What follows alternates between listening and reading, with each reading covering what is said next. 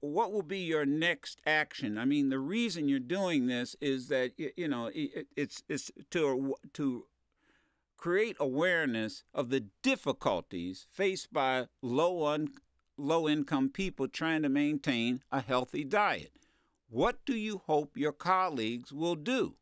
Well, I tell you, we've got a bill coming up this week, the Farm Bill, which there is a proposal by my Tea Party Republican friends to cut food stamps by $20.5 billion.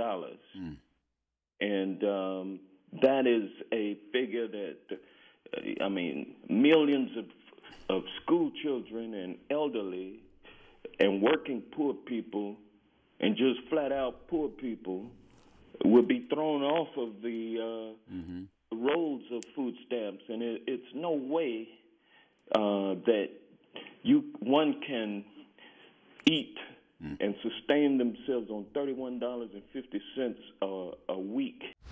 I hate that America's hand is being forced, but I'm going to tell you on other things that we don't need, like a East Coast missile defense shield that'll cost $3 billion. I want to do that for next year. That's something that's totally unneeded, unnecessary. No one has called for it except for my Republican friends. And most people don't even know. I mean, you're telling us something that we haven't heard about, and it certainly hasn't been out there in the public. East Coast missile defense shield, as if we were on the front lines on the East Coast. It's ridiculous.